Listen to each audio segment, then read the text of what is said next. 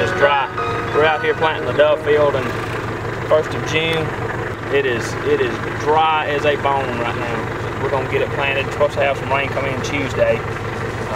So we'll see. We'll see what happens. Deer season's done. Turkey season is done. Now it's time to start concentrating down here. 1st week of June. It's time to plant chufas for next year. And more importantly, get ready for the first season of the year, which is doves. We're going to be planting Pennington seed mix today that's got Dove Proso millet, brown top millet, little Japanese millet, some WGF, and Paradovic sunflowers. It's got a little bit of everything. The reason it's good to plant a mixture like this is in case you have a failure on one seed, you haven't wasted the whole crop. So planting a mixture, doves love all of these seeds. They're going to mature at different times. They're going to grow at different heights, produce different covers.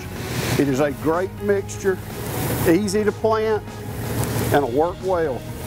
The millets are idiot-proof. You can throw them on top of the ground as long as they get just a little bit of moisture, they're going to grow well. WGF, a little harder.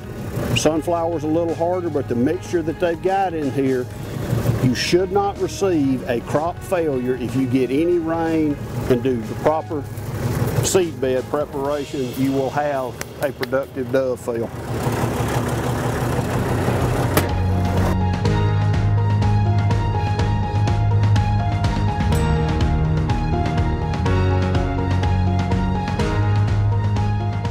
For years, people have been asking us, please show us how to design the perfect dove field.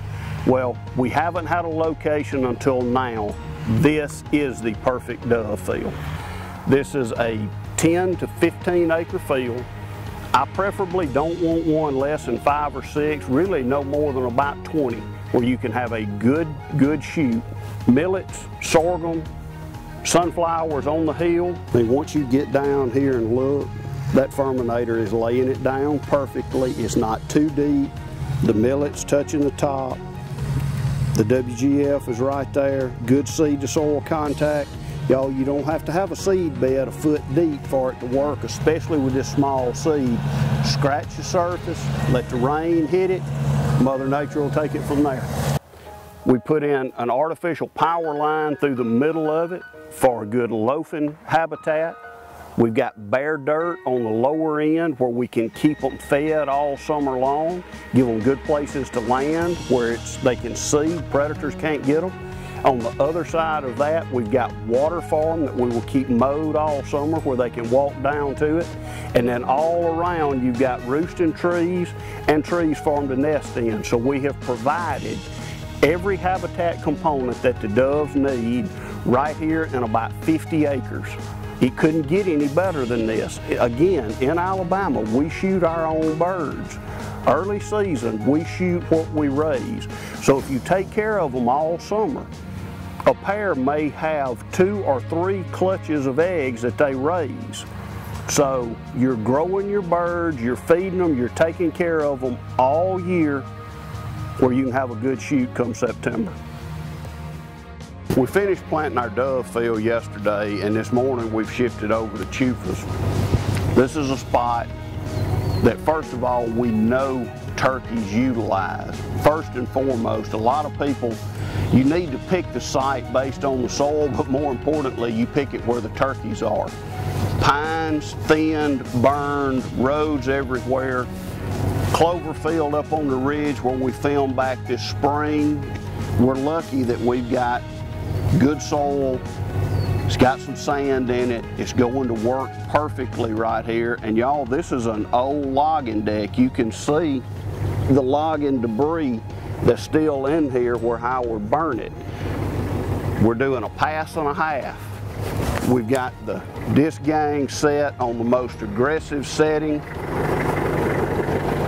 Got them at the sharpest angle where we're turning up as much dirt. We'll make a pass, we'll come back, we'll take half of it again to chop it up more.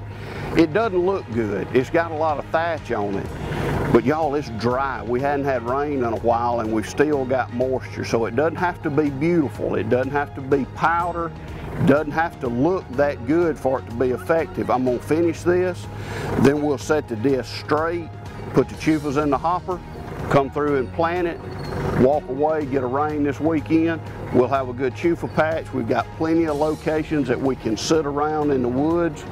Hopefully we can get William his first turkey next year.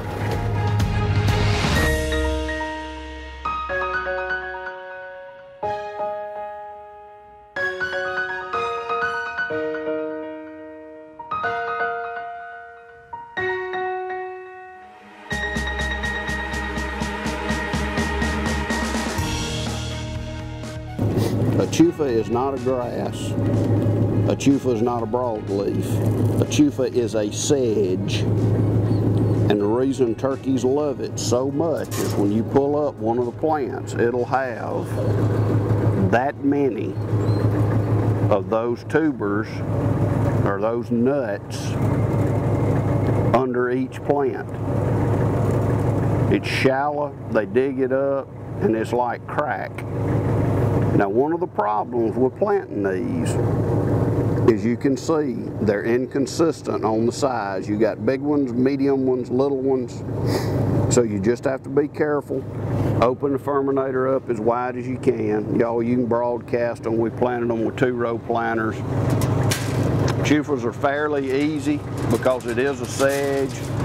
If you get weeds, you get broadleafs, you get grasses, they're easy to clean up with chemicals. So it's, and it's a great plant for turkey management.